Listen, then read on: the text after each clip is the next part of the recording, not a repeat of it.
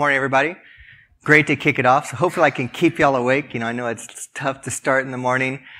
Have a quick little talk here. I've been doing security forever. I try to think of something to talk about. So I decided, let's talk a little about IoT. Because, IoT is out there now. We're connecting everything. We're making so many things connected, but it's turning into this security train wreck that's out there. So I figured I'd start off and give you some things to think about. Keep it entertaining, but, start off the day, give you something interesting. Give you an idea of what I'm going to talk about today. I'm going to set the stage, what IoT is, Internet of Things. What am I talking about? So everybody's on the same page. We're going to go through, talk about some of the security implications. It's starting to keep snowballing as we go. And then we'll talk a little about averting what I would say disaster, because I see a major train wreck in the IoT space because we're deploying thousands and thousands and thousands of different devices. There's no thinking on security. So it's allowing interesting things to happen from a security perspective. So let's talk about this connection craze I'm talking about, setting up Internet of Things, how we're connecting everything to everything else so that we can do things more efficiently. If you think about it, we started with our computers and our phones. Made sense, my phone's connected, my computer's connected, I can reach out, I can get information. Then we started expanding it. We went and did, the cameras. Originally, you had cameras. They could take digital pictures. You'd put on an SD card, connect that to your computer, upload your pictures. Not very efficient. So we started making the cameras have own Wi-Fi so I can connect them directly. They even made SD cards with Wi-Fi so you can do it from the SD card. Then we expanded it. We added cars. We have a nice cars that tuck to the cellular network now. We have our luggage. For when you're traveling worldwide and your luggage doesn't follow you, you can figure out where your luggage went. You could believe that. Then we went to the appliances in your house. We have refrigerators, stoves, crock pots. Some other things in the house like mattresses and toilets. I'm not quite sure why they need to be connected to the network, but they have them. You have your traditional ones, your smart TVs, your locks, your light bulbs, if you will, thermostats. Everything's getting connected. We have our personal assistants now like Alexis and Echo. Everything's being connected to everything else. We even have, you can get shoes that are connected. Basketballs now, soccer balls. They're putting electronics into athletic balls so that they can measure the velocity, what it's happening, so they can make more statistics for games. Everything is being connected. We even have a Bluetooth-enabled fork so they can actually monitor your eating. Everything's getting connected. And obviously, everything being connected, nothing would ever happen from a security perspective. No problem at all. In fact, if you go listen to Gartner's report says in about, 2020, not that many years away, there's going to be over 20 billion connected devices. In fact, this is the first year the number of connected devices actually exceeded the population of the planet. There's only a little over 7 billion people, and there was like 8.6 billion connected devices this year. So there's a lot of devices out there. So what's the security implications of this? One of the things you start seeing is, how many people remember last October, the Mirai botnet? Massive DDoS attack against Dyn. Basically had impacts on Netflix, Google, lots of different companies that use Dyn.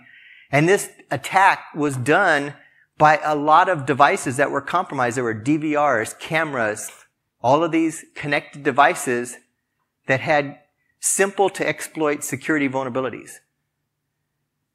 There's other ones as well. Just a few weeks ago, a lot of people hear about Airbnb where you can go and rent somebody else's house when you go on vacation somewhere. Well, they have electronic locks because it's very easy to set it up, give someone a code, let them get in the house. You can monitor when people are coming and going. Well, the company that produced one of the major locks used by most of the Airbnb providers, the vendor themselves messed up their firmware update. And they basically effectively made those devices, those locks now, could no longer communicate with their server. They couldn't update their logs. They couldn't change anything. We've seen a couple of years ago, how many people remember Charlie Miller did his attack against a Jeep Cherokee? He was able to take control of a car and drive it into the ditch. He actually worked with a reporter who knew he was going to do this, and the reporter was still terrified. And then just recently, someone else figured out, instead of trying to actually take control of a car and actually change the way it's going, they could DOS the components of the car itself. So think your airbag in your car. They could basically make the car think the airbag was malfunctioning, and now it would no longer operate. So now your car, if you get into a wreck, wouldn't have an airbag anymore. All these attacks are happening. They've attacked medical devices. They've attacked baby monitors. In fact, just think about a year ago, there was a toy bear that got outlawed in Germany because of privacy concerns, because it was connected to the internet and it could leak information about the child, which was protected information. So there's all kinds of attacks that are coming on. In fact, what do the experts say?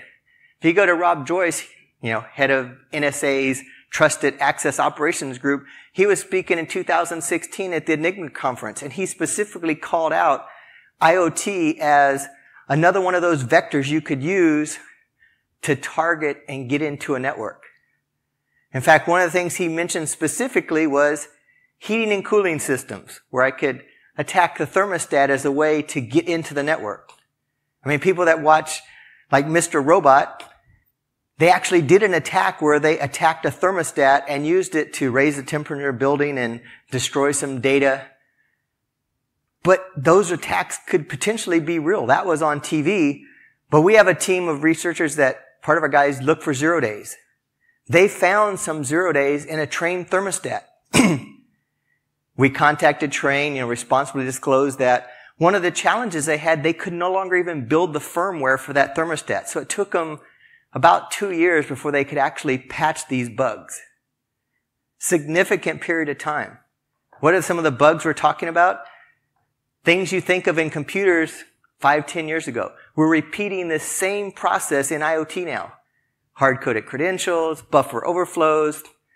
These devices are small computers, but they don't have all the protections. They don't have ASLR. They don't have depth. They're just pretty much brand new, like we were thinking of computers 5 and 10 years ago. It's going to be a challenge to protect these and secure these. And the other side is these vendors aren't thinking about security.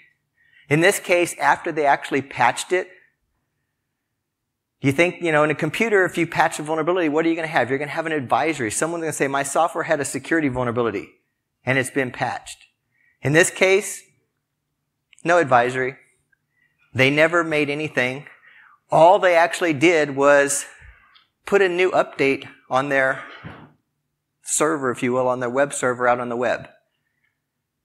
If you're a home user and you have a thermostat and it's working, your house is cooling, your house is heating, are you going to download a firmware update that could potentially brick your thermostat?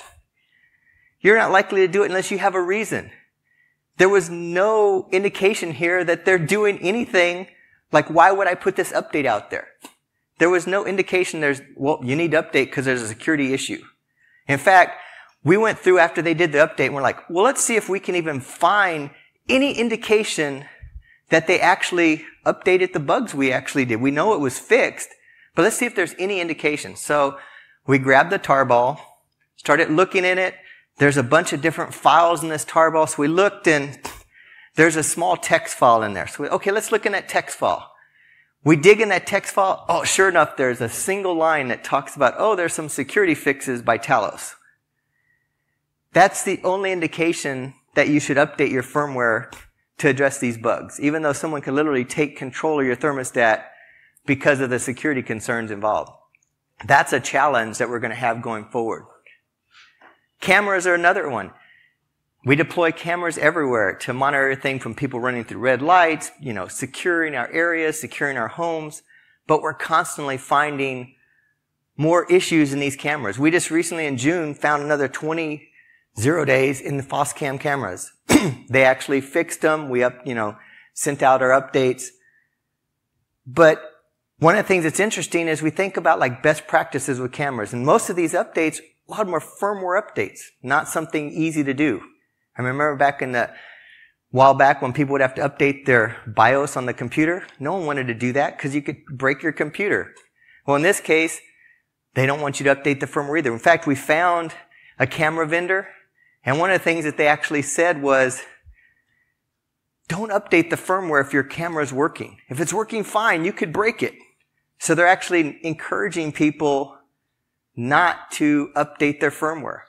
And that's one of the challenges. Either people don't have any clue to update it, or they don't even know something is connected. I mean, people don't know my light bulb is now connected to the internet. Can someone connect to it? Can someone get it to do something it's not supposed to be doing? So how do we avert this craziness that I'm talking about? I mean, I've mentioned, people aren't thinking about patching. We have trouble in enterprise space with computers to do patching, much less when you have all these devices. Like if you get a soccer ball that's got Wi-Fi capability, are you going to think to update the firmware on it? How would you even connect to it? I mean, it gets challenging. You're not thinking about updating your refrigerator. The advisories, we don't have advisories. They don't have any kind of mechanism currently. Most of them don't even annotate when they're doing an update. They just come out with new versions of software. A lot of these updates are firmware fixes, like I said. Nobody wants to do a firmware fix because there's a chance you can actually physically make the box never work again. These are challenges that are going to be difficult to overcome. We don't have ASLR. We don't have DEP. We don't have the traditional protections we have on a computer. Yet the devices are multiplying at a phenomenal rate. So what are some of the stuff that we can do? We need to put pressure on these guys to start thinking about security. I mean, right now, everybody's, oh, cool, this is connected. I can do this great functionality. I can, buy a doorbell now where I can see who's at my door even if I'm miles away from my house. Great functionality, but it also has to be secure. What if someone breaks into it and uses it for something else? Or even if it's a simple device like they did with the DVRs, they could do a massive DDoS attack against the dying network and make major implications of what's happening. So we can't just blindly deploy all this. We've got to think about it from a security perspective and let people know that, hey, I'm not going to just deploy your product unless you actually think about security first. And in fact, we need to segment things off. I mean, that's one of the things we've seen, like with the WannaCry and the Nyetnya attacks. The more segmented your network is, the more chance you have at least of limiting the scope. If something is insecure, how can you prevent that spread? So, I mean, where are we going to end up? I like to think we're going to work as a community. We're going to put pressure on these guys to say, okay, give us secure IoT devices and everything's going to be great. Crisis averted. It won't be perfect. It'll be like now. We keep finding more issues, but no real major catastrophe. Or the other side, is it going to be like it's going now where things just keep failing? And the problem here is when these things fail, there's serious implications. I mean, we're talking about the cars. Would you like it if someone could take over your car and start driving you wherever they want it without you being able to do anything about it? Those are serious things. You don't want that to fail. So just something to think about. So I figured I'd start out the day and just get y'all thinking about something that's really interesting out there that's going to impact all of us because we keep adding more and more things that keep getting connected. So hopefully, this was an interesting talk, something, give you to think about, start on the morning. I like to talk with all of you. I'm going to be hanging around most of the 2 days now. So if you see me, come by and talk. We'll just have a chat on what's going on. If you have great skills, hey, come see us as well. We're always hiring new people as part of Talos. So, hey, we'd like to talk to you and see what you do. But overall, have a great conference. And I will turn it back over to our MC now. Thank you very much, Earl.